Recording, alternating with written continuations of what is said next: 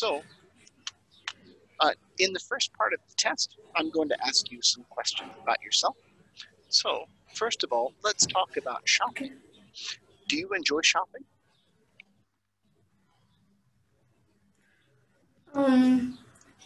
I'm not much outgoing person, but I do love shopping, going to shopping with my family sometimes. And there are few malls that I would love to visit. You prefer to go shopping alone or with other people? Um, I love doing it with my friends and families. With my sister, usually older sister. Older. She is 1 year older than me, and we usually are always together. And I love doing it together with her and my friend. I have a few close friends. I All do right. it with them. So I'd like to move on and ask you some questions about food. Right? What's your Okay. favorite? What's your favorite food, and why? I haven't tried many international dishes. Uh, we usually eat Nepalese food in my home, and uh, regular Nepali food, that is dal bhat, is my favorite. And few other Newari dishes. We have many other dishes, other caste who have their own food items. Like Newari have many variety of food, and I like their food, Newari food as well. Hmm. What kind of restaurants do you like to eat out? Local, I usually go to local restaurants near my house and near my workplace. They are usually filled with local people and local items. Yeah, we usually have momos, momo, and other things. Mhm. Oh, that Yeah, makes sense. that's So now I'm going to give you a topic that I would like you to talk about for 1 or 2 minutes. Before you talk, I'll give you 1 minute to think okay. about what you're going to say, and you can make some notes if you'd like. Do you have paper and pencil so that you can take some notes? Your topic. So I would like you to describe a course that you've done that you found useful. Okay, Srijana. So please begin. Okay. Please begin speaking now. Okay. I recently did a basic life support and advanced cardiac life support training conducted at my hospital. I'm a registered nurse, and I need to have these training yearly.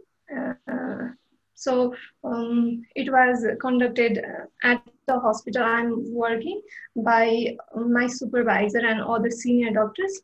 Um, there, uh, I learned about CPR, cardiopulmonary resuscitation measures, and the steps to be carried out during life saving in basic level, that is outside the hospital and both inside the hospital as well.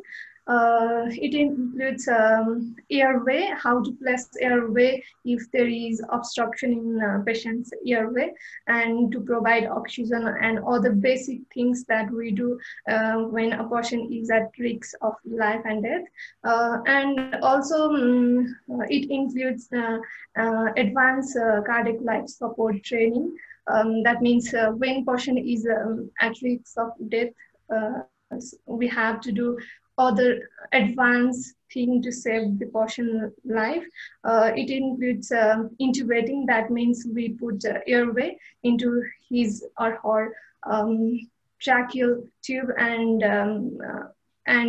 start giving him artificial respiration, also called ventilation. What I enjoyed about the course is that it was really interactive, and it was really useful because I took the training maybe 6 months before, and already after 6 months there was so many things that changed, and it was a Okay. home environment. Yeah, that makes sense. So now we're going to discuss the relationship between education and work. How important is it to have a university education in your country? Uh, Not much people have the chance to attend university in my country because we are a developing country and most of the people are on the poverty line and they need to make their living. So most of the and government has yeah, it is not costly up to a high school level to attend school, but after high school, the university is costly. So people don't attend university, but I think it is important. Up to high school, it is only basic thing that you learn only about writing and reading and other social thing and basic of science and math. But university teaches you more. More technical things and that implies in working environment based on the education you get in university you get job. So I think it is important, but not much people have chance in my country to attend university. That's unfortunate. That completes your IELTS exam. Now I can give you some feedback.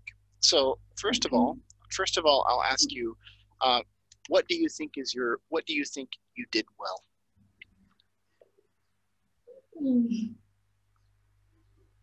I will I tried to answer your question, uh, but I think I was not organized. Hmm? Well, so I think you were fairly well organized. I don't see that organization is one of your major difficulties. So you could highlight the organization of your speaking by using more connectors more obviously, right? You don't have to you don't have to communicate like that at all times. But for the IELTS, it's very helpful, similar to writing, writing for task 2 and the IELTS. It's very helpful to be especially clear with what you're saying. So anytime you give a reason, like it helps Mm, to use a connector and say, for that reason, that's why, mm, or so, because, and you didn't run out of ideas. It's obvious that you are a strong user of English and that you process your thoughts in English fairly well. So one of your areas of weaknesses in fluency is in part 3. You didn't really have a variety of ideas at mm, all the time. You would generally have one idea and kind of stick with it, and so it would help if you thought of an idea and clearly yeah. laid it out, and then used another connector to introduce another idea, so that Mm, each idea you present it briefly, and then move on to another one, and then mm, move on to another one. For your pronunciation is also quite good, uh, particularly your intonation. It's nice that you perhaps because you're a professional person, you have a job and you have confidence, so you're a little bit more mature mentally, and so you have a sense of confidence when you're speaking, and that's very helpful because when you're calm, your voice moves up and down naturally, like a human speaking. thank you. But if you are nervous, like you are giving a book report in high school, you are just reading off of the paper and your voice tends to be flat, you didn't really have that problem. It's helpful to make a strong difference between S and SH, and to say the, especially at the end of a word, to say it clearly. This actually relates to a grammar point, but pronouncing the S's is very important, um, for clarity. Now, there are a few other sounds like the word advanced, right? The use so you pronounced it as advance, which is a noun or a verb, but you meant to use it as an adjective, and that is pronounced a little bit differently. Advanced. Right? Advanced. Yeah, exactly. With the ending sound, right? So pay attention to the ending of words. Now that leads us to grammar. Your weakest points are vocabulary and grammar. Now, it does not it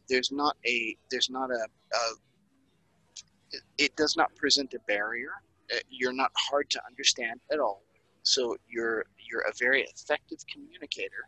But since you're taking the test and you want to maximize your score, you should pay special attention to singular and plural. Part 1. So how often do you go shopping and what do you buy? You said not every weekends, right? But if you say every, then it's weekend. So yeah, so those are fairly tiny errors that of course it's obvious what you mean, but they're all over the place. You like few so what's your favorite food? Well, you like few other Nawari dish. Other Nawari dish? One? No, dishes. A few other Nawari dishes. You said many variety of food. Oh, many? One variety? Many one variety? Many varieties. Yeah. So that's an extremely common problem. You made a few mistakes with articles, but that's difficult, and there's not any. So it takes dedicated practice. Often articles and prepositions can take years of practice and polishing. So I would recommend while you're practicing singular and plural for your grammar studies, it would help to focus a little bit on articles. But singular and plural goes with nouns. Articles also are attached to nouns, and so you can kind of brush up on both of those at the same time. Your vocabulary, it's fine. It's similar to your grammar. You're communicating very well.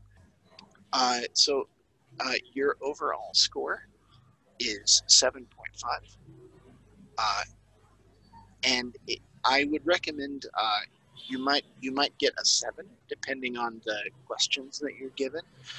But I would if you will have an easier time securing a 7.5 if you focus on having a few more ideas for part 3 to really be sure that you fill out your answer and treat each question in part 3 as if you're really it's your last opportunity to show that you can speak and engage in a technical way, and not just with technical language, but in a thorough way would probably be a better way to say that, right? You want to treat no matter what the question is.